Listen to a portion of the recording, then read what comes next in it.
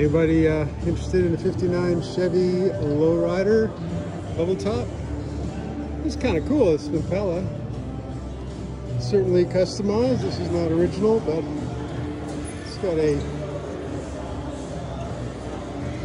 obviously unique paint job. What a beautiful car. You know, I can appreciate beauty of different kinds. It doesn't have to be all original to be beautiful.